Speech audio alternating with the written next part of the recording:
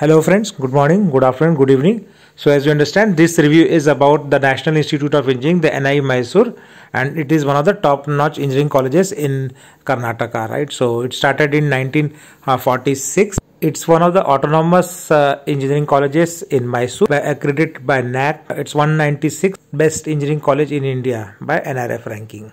It's approved by AICTE and affiliated to VTU Belagavi.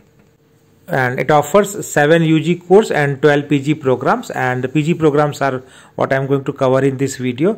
It's tier 1 NBA accredited programs. Talking about the campus, they have two campuses. The main campus is the South Campus, which is on the Manthabya Road, Mysore.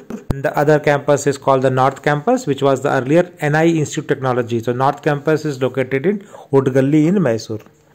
NIE Mysore has a very strong alumni group, and Narayan Murthy has also studied in this particular college, part of 1967 batch.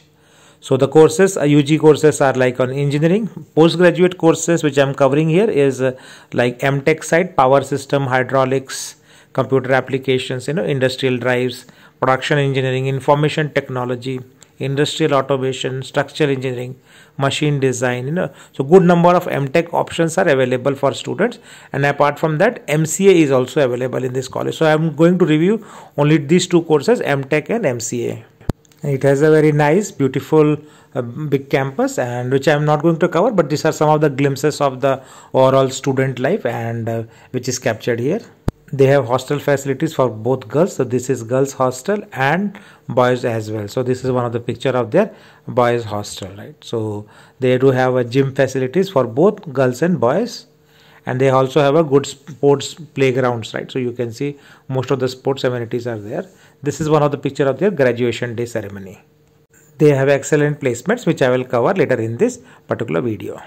Before that, coming to the courses, so they have MCA, Master of Computer Application, and for which the minimum criteria is 3 years or equivalent degree in mathematics, statistics, and the related branches, with 50% marks in aggregate of all subjects. For MTech also similar qualification is there, and the valid gate card is also accepted. So 50% marks in the aggregate of all subjects in your graduation examinations. Now talking about the seat matrix, so you can see it is consisting of all the MTech branches and MCA. So MCA is in the North Campus, but MTech branches are in the South Campus. So intake you can see, and management quota is also available. So total intake is equal to KEA process, which is pgcet plus management quota. So 162 seats are through pgcet and 84 seats are through management quota, out of which 60 seats are for MCA. You can see here.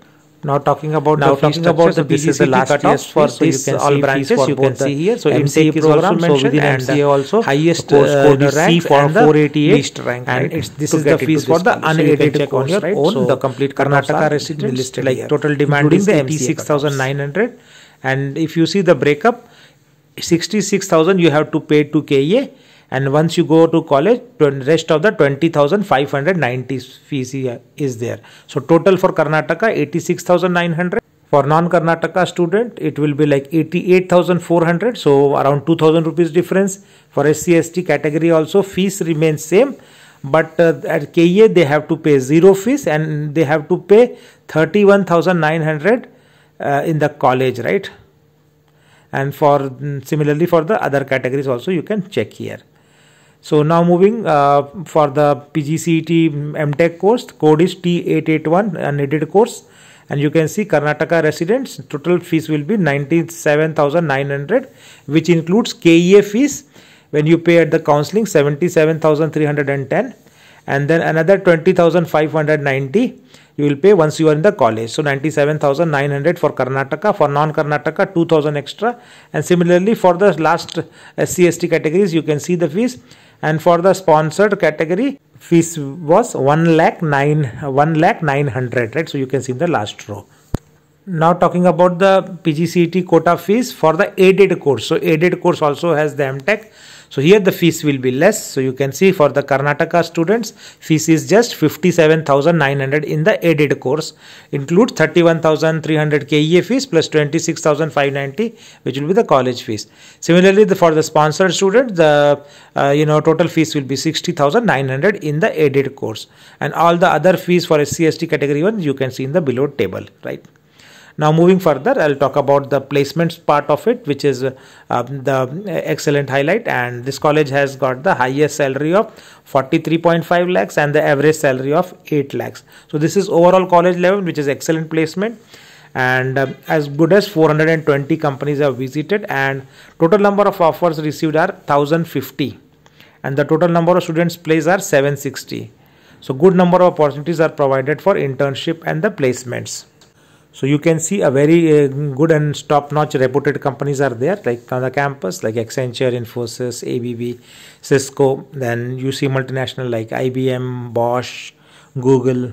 All of them are there. National Instruments, which is a good recruiter. Mercedes-Benz is there every year, and Microsoft, Intel, Siemens, Shell, Oracle. So all of those are top companies which are visiting here.